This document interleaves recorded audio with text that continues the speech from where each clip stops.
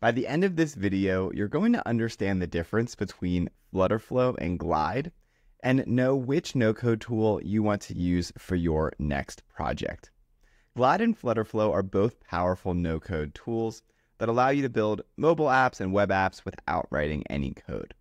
Price is a big consideration, which we'll get to later, but one of the big differences between Glide and FlutterFlow is how they handle data integration and design flexibility. FlutterFlow is a lot more capable in terms of what you can build and customize compared to Glide, but as a result, it has a much higher learning curve than building with Glide.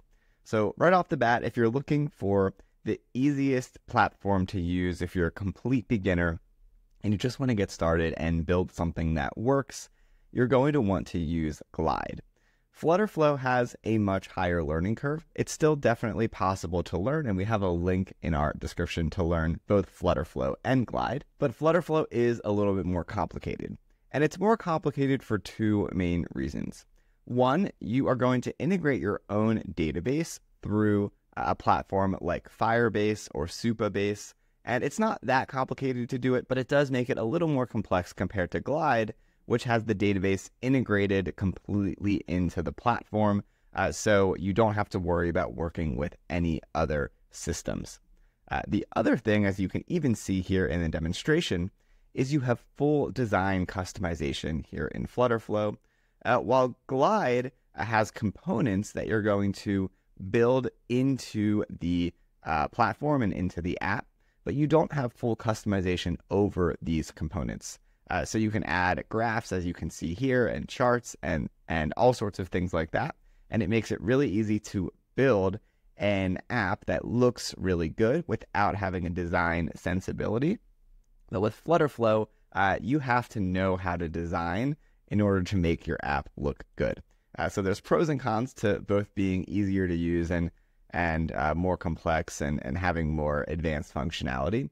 But just off the bat, if you're looking for the easiest to use platform, you're going to want to go with Glide. Next, I'm going to talk a little bit more about design and customization. So I talked about this a little bit already, but if you're looking to build a fully custom app where you're controlling every pixel on the page, you are going to want to go with FlutterFlow. With Glide, as I mentioned before, you're limited to the components that Glide has for you to use, which do give you a good amount of customization, but it's not going to give you the same level of customization that FlutterFlow does. If you need to build really advanced workflows, work with external APIs, build really custom user interactions, all of those things, you're going to want to go with FlutterFlow.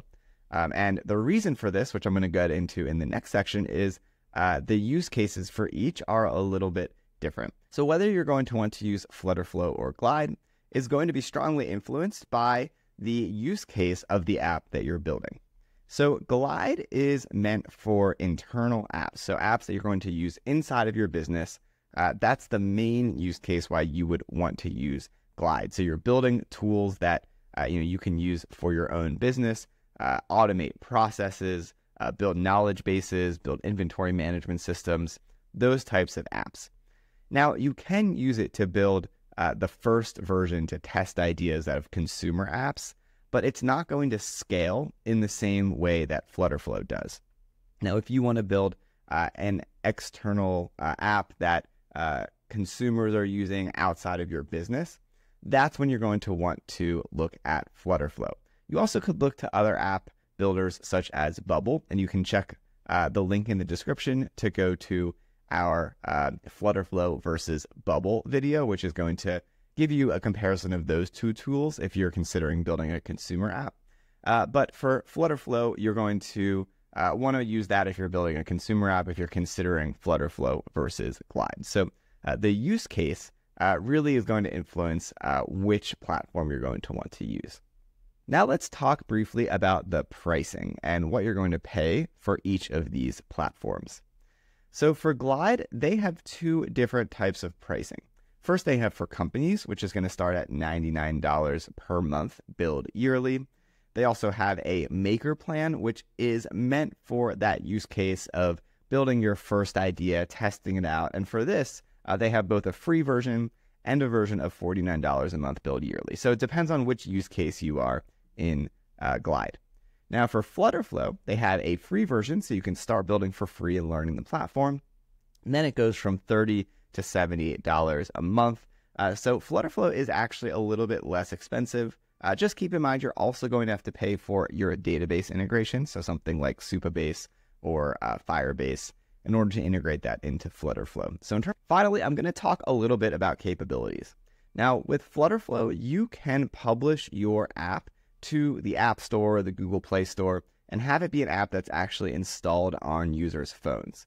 Now, with Glide, you can build mobile apps, but they're going to be progressive web apps, meaning that they're not going to be fully installed on the user's phone.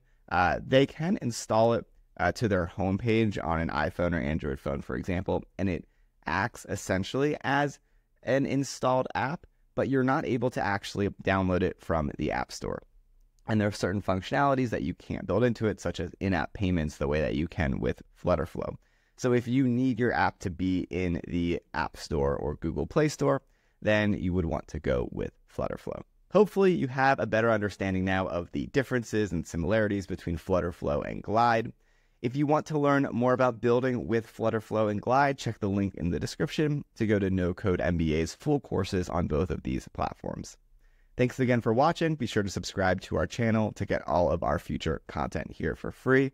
And if you have any questions, feel free to leave a comment below. I'll see you in the next video.